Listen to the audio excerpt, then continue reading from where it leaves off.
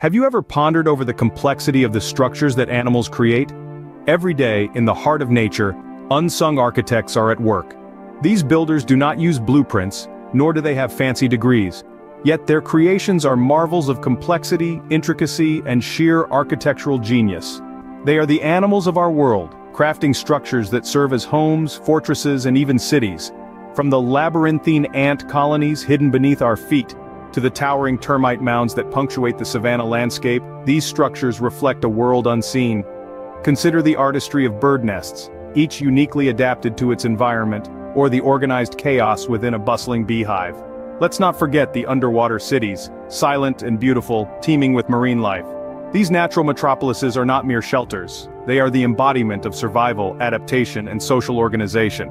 They are a testament to the extraordinary capabilities of our co-inhabitants on this planet. So, join us as we delve into the intricate world of animal architects. Scene script. Picture a bustling city meticulously organized and efficiently run. Now imagine it, under your feet, in the world of ant colonies. Welcome to one of nature's most fascinating wonders, the ant colony. A typical ant colony is a hub of activity, humming with life and brimming with purpose. It's a complex network of tunnels and chambers, each designed with a specific function in mind. From nurseries for the young to food storage rooms and even waste disposal areas, these colonies are the epitome of architectural brilliance. But what's even more remarkable is the ant's division of labor. Each ant, be it a worker, soldier, or the queen, has a role to play. The worker ants, the backbone of the colony, are tireless builders and gatherers. They dig tunnels, forage for food, and care for the young. They're the ones who make the colony tick. The soldier ants, with their large jaws and formidable strength, protect the colony from threats. And at the heart of it all is the queen, the mother of the colony, whose sole job is to lay eggs and ensure the colony's survival. Communication is key in these bustling cities. Ants use a complex system of chemical signals or pheromones to communicate.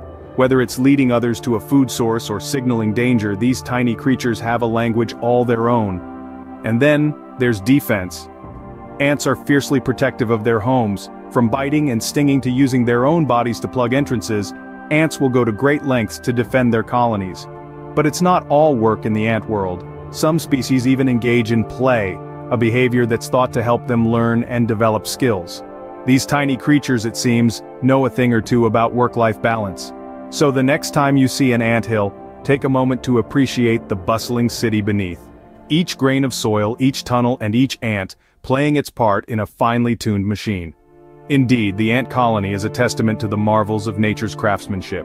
From the underground, we now turn to the towering marvels of the natural world, termite mounds. Imagine, if you will, a city erected not by cranes and bulldozers, but by a horde of tiny architects, each no bigger than a grain of rice. This is the world of the termite mound, a natural phenomenon that is as awe-inspiring as it is complex. These architectural marvels are not just dirt piles but meticulously structured habitats. Built from saliva, dirt, and dung, the mounds provide a stable home for the termite colonies, protecting them from the elements and predators. But there's more to these mounds than meets the eye. Inside these termite towers, you'd find an intricate network of tunnels and chambers, each serving a specific purpose. From nurseries for the young, to granaries for food storage, and even fungus gardens for cultivation, these mounds are a testament to the termites' organizational prowess and their ability to adapt to their environment. One of the most fascinating aspects of a termite mound is its ventilation system. Just like a modern skyscraper, these mounds are equipped with a natural air conditioning system. The design of the mound allows for the regulation of temperature and humidity essential for the survival of the colony within. Now let's delve into the society of the mound. Much like a well-run city, termite colonies are divided into different castes, each with a specific role to play. Worker termites are the builders and maintainers of the mound. Soldier termites defend the colony, and then there are the elates, the future kings and queens of new colonies. These kings and queens, once they have matured, embark on a nuptial flight, creating new colonies and thus new mounds, perpetuating the cycle of life and construction. The termite mound, in its towering glory, is more than a pile of dirt. It's a testament to the ingenuity and adaptability of nature's tiny builders. It's a living, breathing monument to the complexity of life in the smallest of creatures. These termite skyscrapers stand as symbols of the incredible ingenuity of nature's builders. From earthbound structures, let's soar to the treetops and explore the artistic creations of birds. The avian world is a hotbed of architectural innovation, where each species brings a unique flair to nest building. Consider the weaver bird, the master seamstress of the bird world. Using their sharp beaks as needles, they weave intricate nests from long blades of grass, palm leaves, or twigs. The nests dangle from tree branches, a brilliant strategy to keep their eggs safe from predators on the ground. Then, there's the sociable weaver, the communal builder. These birds, native to the arid regions of southern Africa, construct massive communal nests that can house up to 500 birds. These nests, resembling haystacks hung from trees or telephone poles, are a testament to avian cooperation and engineering. The inside is a labyrinth of chambers, each a cozy abode for a pair of birds and their offspring. In the colder regions, birds like the dipper take a different approach. They construct dome-shaped nests with moss and grass, often on riverbanks or streams. The moss acts as a natural insulator, keeping the nest warm even in freezing temperatures.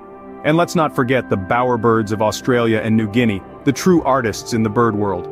Male bowerbirds create elaborate structures, not for rearing young, but to attract a mate. They adorn these bowers with brightly colored objects, from feathers and pebbles to berries and shells, showcasing not just architectural prowess, but an aesthetic sense too. These examples illustrate how birds adapt their nest-building techniques to their environments. Whether it's the weaver bird's hanging nests, the sociable weaver's communal structures, the dipper's insulated domes, or the bowerbird's artistic masterpieces, each bird species uses materials and designs best suited for their survival and reproductive success. In the world of avian architecture, each nest is a unique masterpiece. From simple hollows to complex woven structures, these nests are a testament to the bird's adaptability, intelligence, and incredible instinctive skills. And as we'll discover, this architectural prowess isn't limited to the skies. From the treetops we move to the regal palaces of the natural world. Beehives. These buzzing fortresses are more than just homes. They are meticulously organized cities, each with its own distinct hierarchy and division of labor. The beehive structure is a masterclass in natural engineering, built entirely by worker bees using beeswax secreted from their abdomens. Within these waxen walls, each bee has a role to play. The worker bees, the hive's tireless laborers, are responsible for everything from foraging for nectar and pollen, to caring for the young, to maintaining the hive. Then there are the drones, the hive's only males, who serve one primary purpose: to mate with a new queen. Speaking of queens, each hive has only one. The queen, the mother of all bees in the hive, has a singularly important job: to lay the eggs that will spawn the hive's next generation of bees. Her Majesty's role is so vital that the other bees attend to her every need. But it's not all work in a beehive. There's sweetness too. The bees' relentless foraging is all for a cause: to produce honey.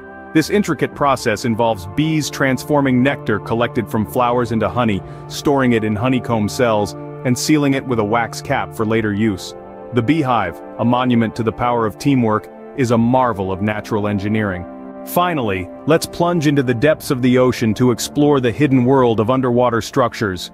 Down where the sun's rays struggle to reach, an intricate world of marine architecture thrives. This underwater realm is home to a variety of creatures who are not just residents, but also the architects of their own habitats. Take coral reefs, for instance. These vibrant underwater cities are built by countless tiny architects, the corals. Each coral polyp secretes a hard calcium carbonate skeleton, which gradually forms the complex, multi-layered structure of a reef. With their labyrinth of nooks and crannies, coral reefs provide shelter, breeding grounds, and hunting territories for a multitude of marine species. Similarly, other marine creatures are also known for their architectural prowess. Consider the ingenious tube worms, who construct intricate tunnels in the seafloor, or the tiny caddisfly larvae, who craft protective cases from pebbles, sand, and shell fragments. Then there are the collaborative efforts of marine organisms. The kelp forests, for example, are not built by a single species, but by a community of creatures, each contributing to the growth and maintenance of these towering underwater jungles. These underwater cities remind us that nature's architectural prowess extends even into the depths of the sea. They are a testament to the collective effort, resilience, and adaptability of marine life, and a shining example of the incredible complexity and diversity found in the natural world. Our journey through the world of animal-made structures has been nothing short of awe-inspiring. We have ventured deep into ant colonies, marveled at the architectural genius of termite mounds, admired the diversity and adaptability of bird nests, and uncovered the sophisticated organization within beehives. We've even plunged into the depths of the oceans to discover the hidden cities beneath the waves. Each of these structures is a testament to the complexity and diversity of life on Earth, reflecting the ingenuity and resilience of its builders. From the smallest ant to the largest termite, from the humblest bird to the most industrious bee, from the tiniest coral polyp to the most massive marine organism, each contributes to the grand tapestry of the natural world in its own unique way. Indeed, the natural world is full of unsung architects, relentlessly shaping the landscape in ways more intricate and astounding than we can ever imagine.